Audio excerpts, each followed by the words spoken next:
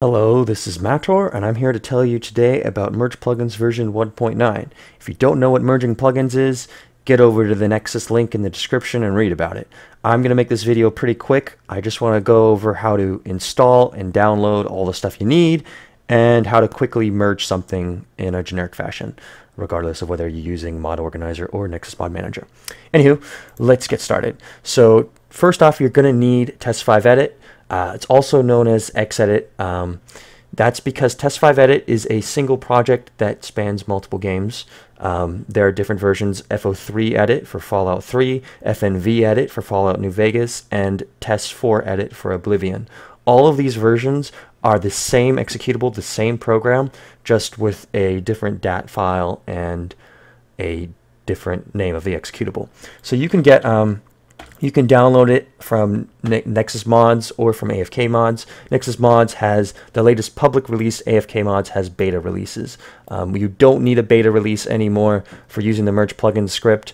You did need it in the past, but now you don't because they have 3.1 on Nexus Mods.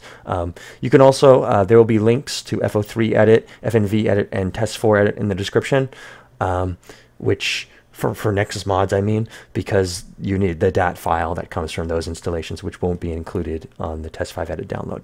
Anywho, you got to log in to download this because the file exceeds a certain size limit. You can make an account on Nexus Mods. It's totally free, easy, no problems. Anywho, let's quickly just grab Test5Edit here. We're just going to click Download manually, click Save File, and I'm going to replace my download that I already have. Should download pretty quickly.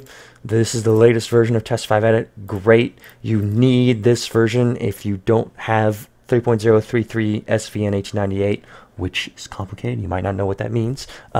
Just grab this one. Just grab 3.1. It's great. Anywho, installing it, easy, easy, easy. I like to install it in my Skyrim directory. You don't have to. You can install it wherever the hell you want. What you're going to do is you're going to select all of these and you're going to drag and drop. I already have it installed though, so I'm not going to do that. This is mine right here, but you just drag and drop. And I'm using WinRAR here. Maybe you use 7-zip, or maybe you're one of those people who just use Windows whatever archiving tool, or gzip, whatever else there is. Just extract the archive. There's links in the description about archive extraction if you really don't know how to do that. But anyhow, once it's installed, you have your Test5Edit executable here, or if you're using a different game, it might be called FO3 Edit, whatever. It's important that you have the .dat file here. And now let's quickly install the Merge Plugin script. So the Merge Plugin script, you can download it from Nexus Mods as well. Super easy. Just go to the page here on Nexus Mod, go to the Files section, click Download manually. It's tiny. It's 274 kilobytes. Should download more or less instantly. Great thing about tools like this is they download super fast. Anywho, once you have that downloaded, open the archive again. There's a README in there. It doesn't really have much information in it though. There's an edit scripts folder here. You're going to merge that with Test5Edit's edit scripts folder, which I'm going to do right now, and replace any conflicts there are. Now this version has the most up-to-date version of mtefunctions.pass. If you already have mtefunctions.pass from an old version of the Merge Plugin script, replace it with this. If you have it from another one of my tools or another Test5Edit scripting tool, replace it with this one. This one is the latest version as of today, 3/9/2015, and you want the latest version for the Merge Plugin script to work.